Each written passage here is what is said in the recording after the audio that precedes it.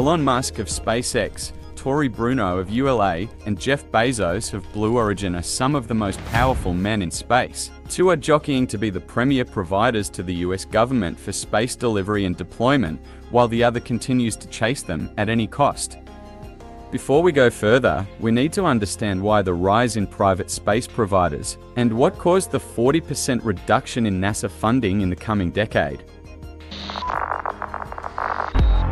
It was January 1986. Back to the Future was in theatres, and the Cold War was beginning to warm up. Meanwhile, NASA's shuttle program was bringing the dream of space travel closer to home. Here today to announce the first private citizen passenger in the history of spaceflight. But on a cold January morning, disaster would ground the ambitions of spaceflight. So the 25th Space Shuttle mission is now on the way. This morning it looked as though they were not going to be able to get off. 1 minute 15 seconds, velocity 2,900 feet per second, altitude 9 nautical miles, downrange distance 7 nautical miles. I know it's hard to understand, but sometimes painful things like this happen. It's all part of the process of exploration and discovery. It's all part of taking a chance and expanding man's horizons.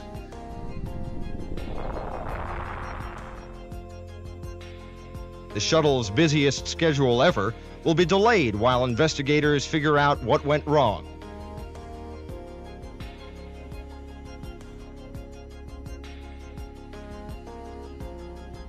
The Challenger would have flown successfully if the weather at Cape Canaveral had been warm.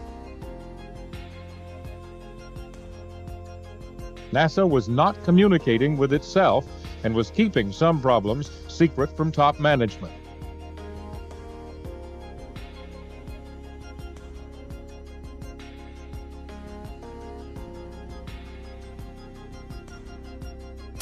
While funding was stripped from NASA, the government still had needs to launch in space. NASA faces $3 billion in possible budget cuts. The White House is reviewing the entire manned space program and may substitute something cheaper for the Bush-era rocket system that's currently planned to replace the shuttle. For the next decade, they relied heavily on Lockheed Martin and Boeing to ferry their missions to outer orbit, but there were a handful of private rocket companies beginning to make strides, promising a cheaper and more sustainable way for the government to launch missions. And led by industry titans with deep pockets, both SpaceX and Blue Origin were founded to compete with the Goliath, United Launch Alliance to capture both government and industry contracts. While SpaceX has the definitive edge at the moment, Blue Origin has been making great strides after a series of setbacks, to include a FAA grounding over safety concerns. After completing a handful of human space tourism missions, they were able to complete a few industry missions in 2023, but Blue Origin did not provide any government launch services for 2022 or 23 as they lacked the required outer completions to qualify for agency missions. All the while, SpaceX was full throttle,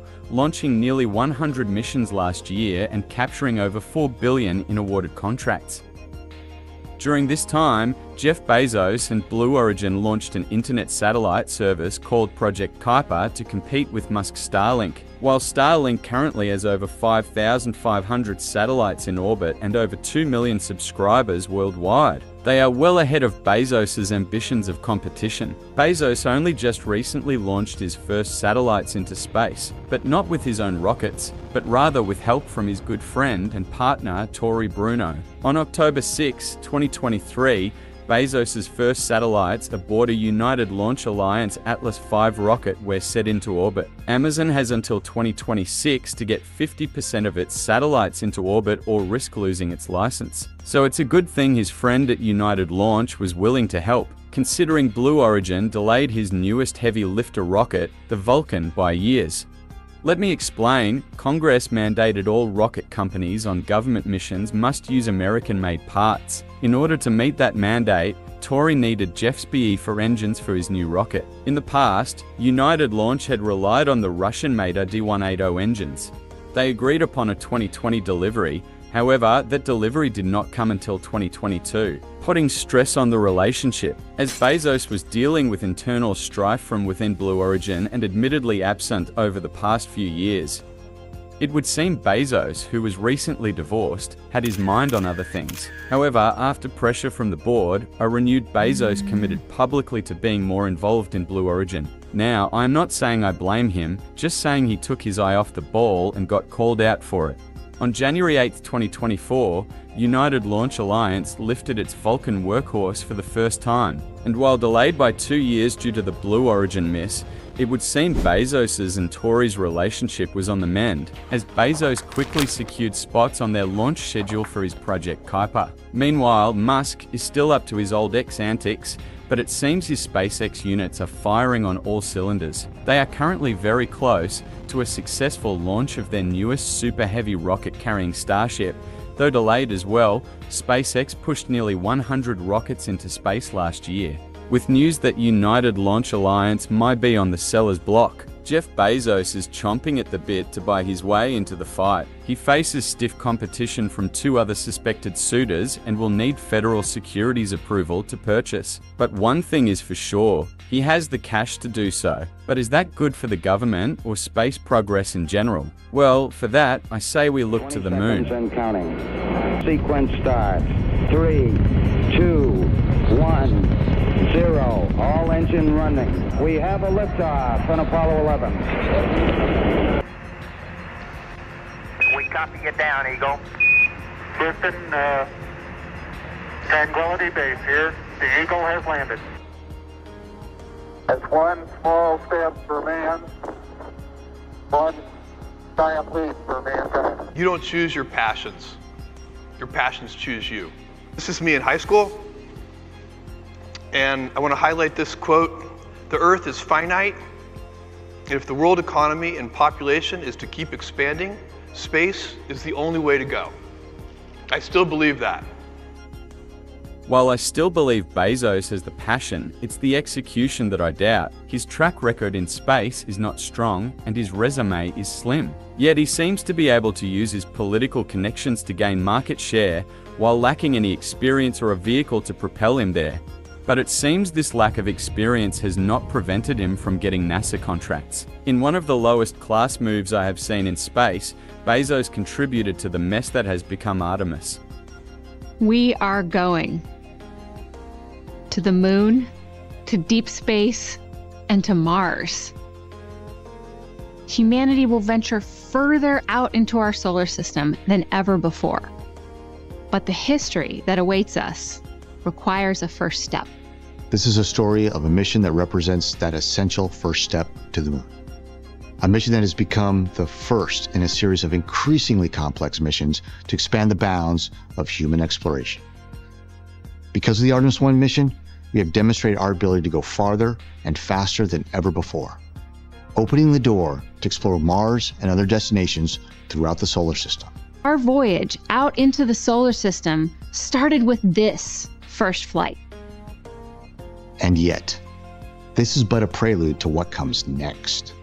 SpaceX was originally selected to build the lunar lander for NASA to land astronauts on the moon for the Artemis 3 mission. Later, after complaints by Bezos, Blue Origin and the national team was awarded an additional lander contract for the Artemis 5 mission by Congress. After initially losing the loan contract to SpaceX, Jeff Bezos lodged a complaint with the Government Contract Ethics Committee and ran to Senator Maria Cantwell to complain about the sole source contract to SpaceX. She was able to slide funding into a bill getting ready to pass Congress.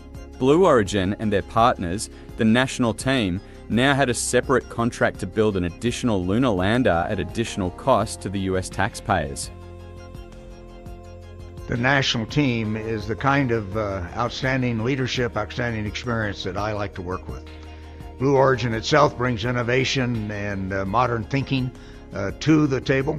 Lockheed Martin and Northrop Grumman and Draper all bring an extraordinary experience, not only from Apollo, but before Apollo into the present.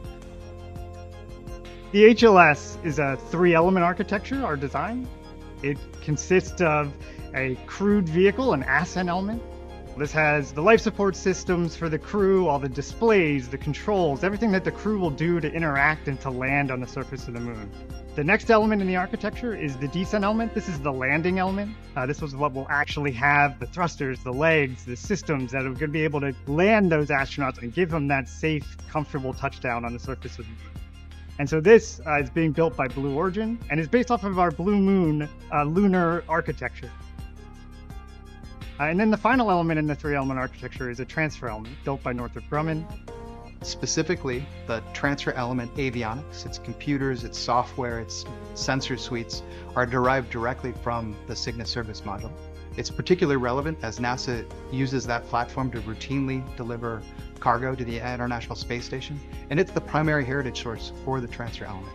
And so this transfer element is the element that takes the ascent element and the descent element from a deep space staging orbit down to an orbit around the moon, where the descent element can then land the ascent element on the surface of the moon. SpaceX is not without its own problems, most recently the catastrophic failure of its Starship on Launch 2, though Elon's reaction on launch day and pending tweets seemed to point to this as an expected outcome, ending in explosion, stating that if they had a payload and the rocket was heavier, this would not have happened, but the failsafe performed flawless. In classic Musk fashion, just another happy mistake. So, in fact, ironically, if it had a payload, it would have made it to orbit.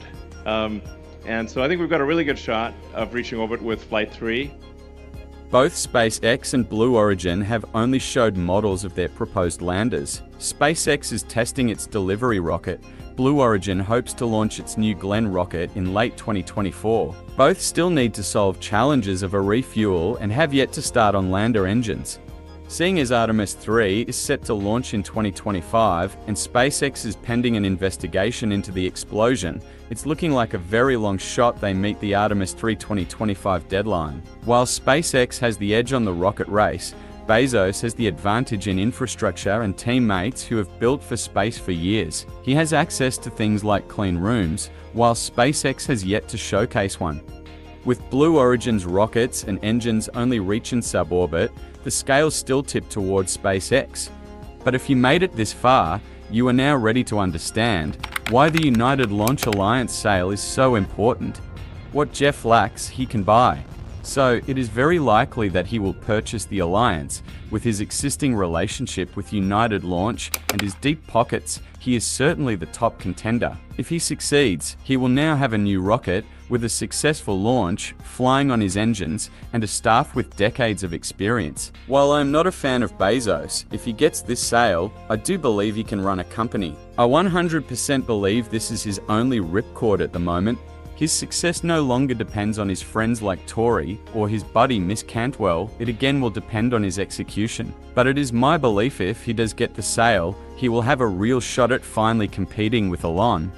Bezos has caused a lot of issues in space, but at the end of the day, the importance of the Artemis program can't be overstated. We need launch points to explore the solar system and beyond. Regardless of the noise these rich men create, we must remember the spirit of the past. It's all part of taking a chance and expanding man's horizons. It will be hard, we will fail, but we must stay resolute in our commitment to explore the universe. Here today to announce the first private citizen passenger in the history of spaceflight.